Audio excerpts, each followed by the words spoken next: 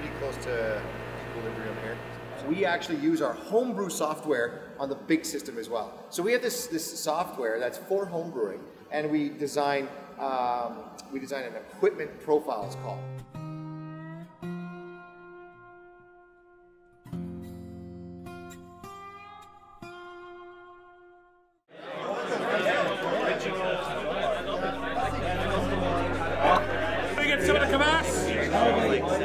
For nearly a decade, the Cowtown Yeast Wranglers have gathered together once a month in the back room of the Wild Rose Brewery to share a passion that each and every member has, appreciating the craft of good beer.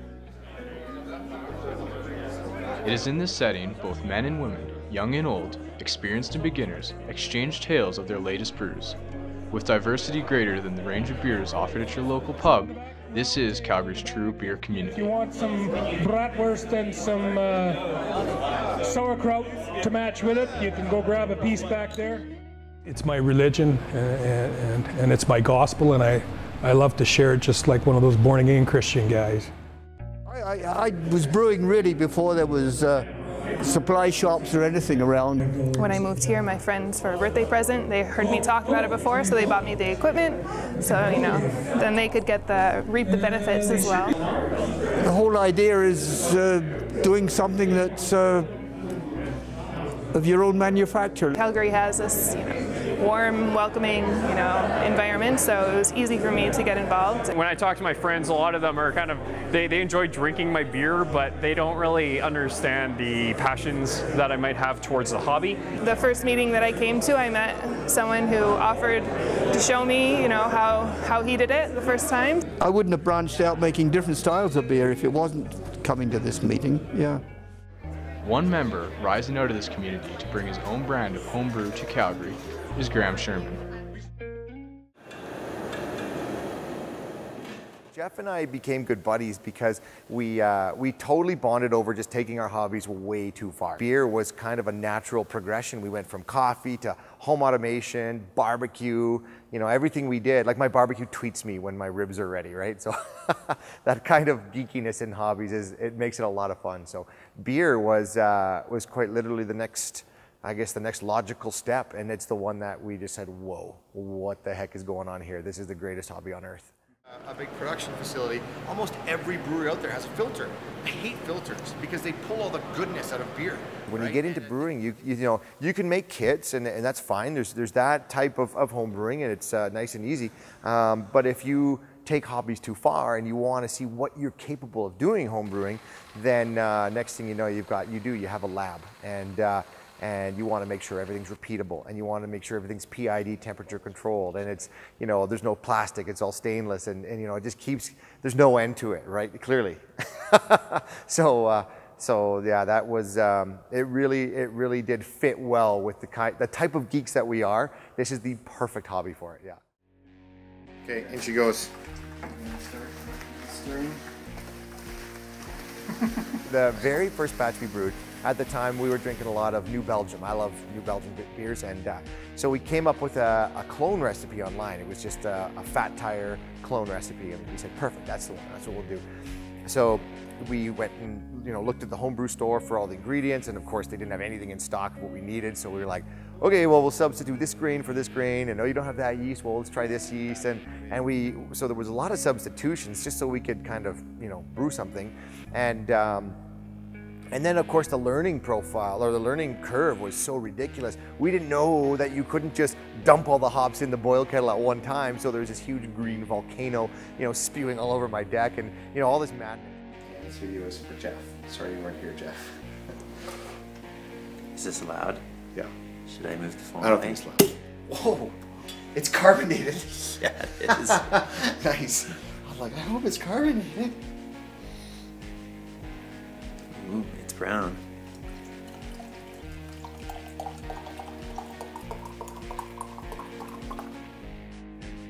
Inaugural tool shed brewing.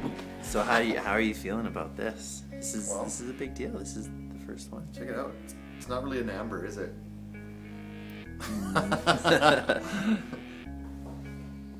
It's a proper beer. It's proper. the beer that came out was so freaking good. That beer like almost single-handedly solidified that we had found, you know, our dream hobby, but also it was so much better than Fat Tire, and we were thinking like, this is glorious beer. It's full. Suddenly beer making kits went from down here to right up here as good as you could get.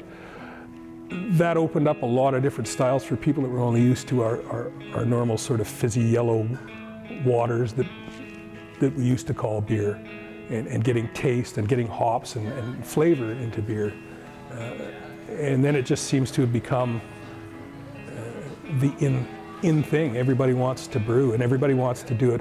What I've seen even in my 5-6 years here is when I started, it was a kit-based business. Everybody wants to do kits to start, but then they want to learn how to make it from scratch.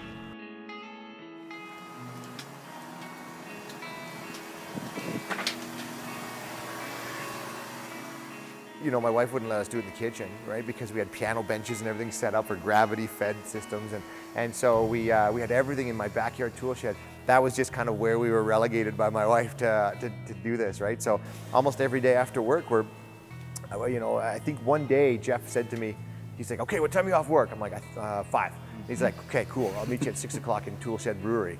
And both of us were like, whoa, that's it. So yeah, literally every night after work we were in there brewing something up. It doesn't take long for you to realize that, you know, you're creating this incredible living beverage that everybody around us is so positively affected by. It was such a shock to know that, you know, I make literally some of the greatest coffee in my kitchen, and people come and they go, wow, that's great coffee, right? But they come and they have beer and they're like, oh my God, right? And people lose their minds about how good beer is, right? It's just a totally different thing. Beer is community, and you get a group of people together, you want to have a beer because it's good and easy and you share, and it's that social lubricant.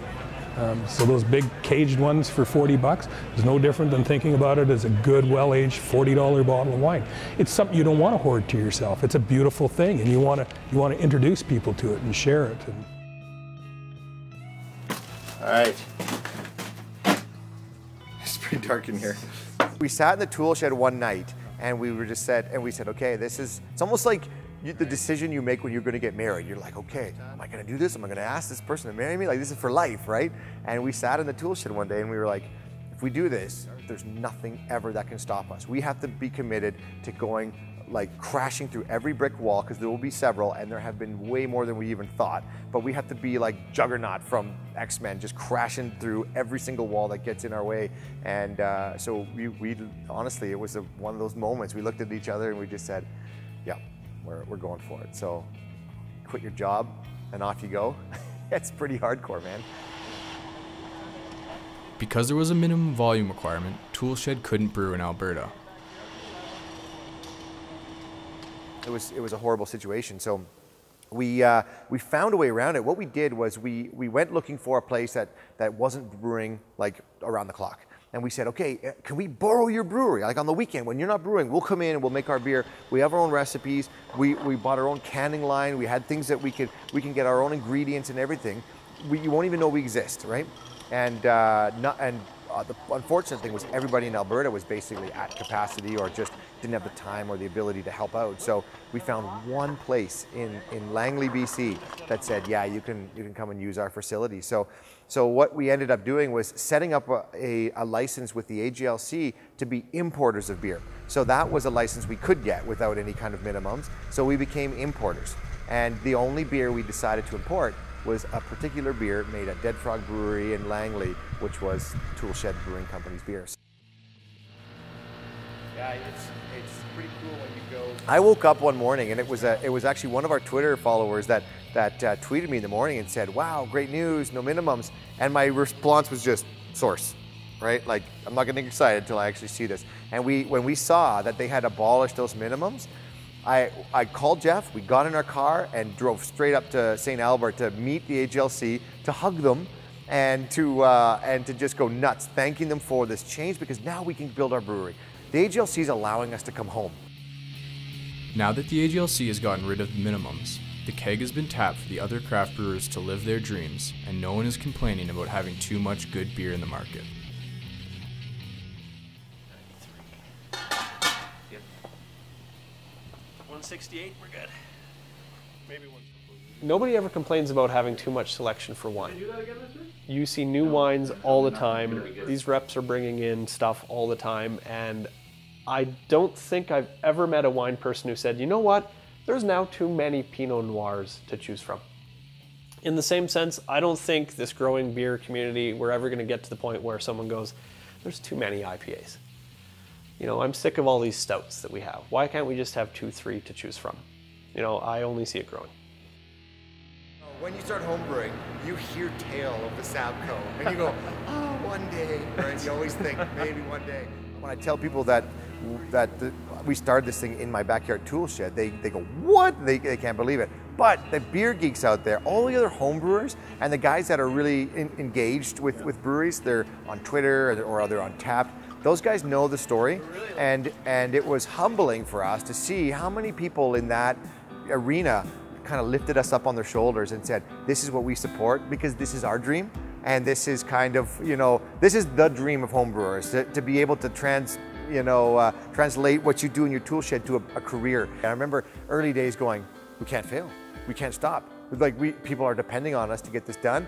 We are like inspiring other people's dreams to do this as well. We have to get this done, and it's an inspirational thing, right? So you wake up in the morning with a real urgency to push forward, right? So it's, yeah, so it's, that being said, it's terrifying because everything in our lives is on the line. Yeah, I never played poker, but I know what all in means now. I mean, it's just amazing.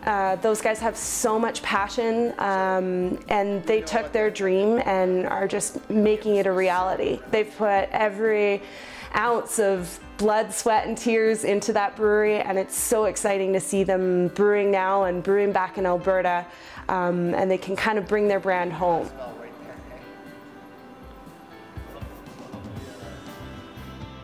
I just saw his passion immediately, and I just saw what they were trying to do, and I just envisioned like where they would be in 5 years. You know, who knew that a year later they'd be where they're at.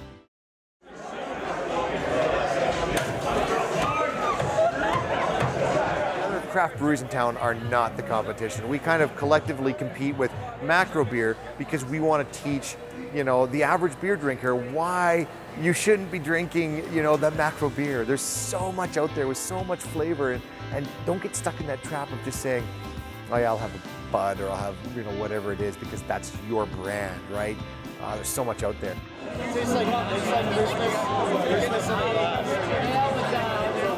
Paul Gautreau at Big Rock said it best. He said, it's like we all work for the same company. And I've been in situations where they've said, oh, we'll take, you know, we'll give you that Big Rock tap. I'm like, don't give me that tap. I'm like, give me that tap, right? Like, don't take the local craft beer off, right? And people are sometimes surprised to hear that because in the beer world, of course, you're fighting for taps, right? But in the craft beer world, there's almost, and I think it's an unspoken code because I don't ever say, I'll never take your tap, man. But when you're sitting there talking to that guy and he's like, I'll give you this tap, I will actually say to him, nah, that's a good tap. Give me that one, right?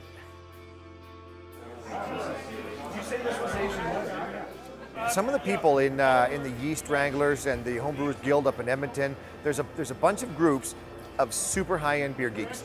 These are our people. These are homebrewers, right?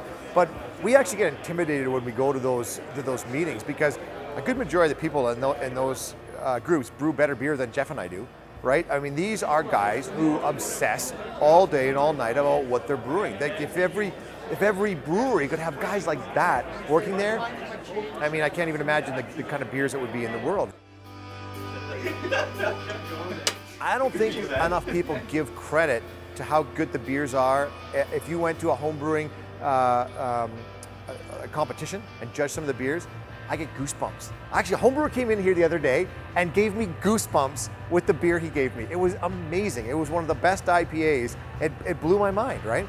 we're actually launching a beer that has nothing more to do with Toolshed than it's a place for homebrewers to come and brew a beer and get it into the market. So we're just gonna pick a homebrewer and say, next batch is yours. And if you've got an amazing beer, we'll teach you how to scale it up to the big system. You'll work with our graphic designer, get a label for the cans. You'll be in national and craft. You'll be able to tell your family, come to Co-op and buy a 6-pack of my beer. And so because we've been able to enjoy that experience of sitting at a place like National and hearing somebody over my shoulder order my beer, you know, I'm like, he doesn't know I'm just some retarded homebrewer, right? And I'm losing my mind right now that this guy just ordered my beer. It's the best moment of my life. We're gonna give that to other homebrewers.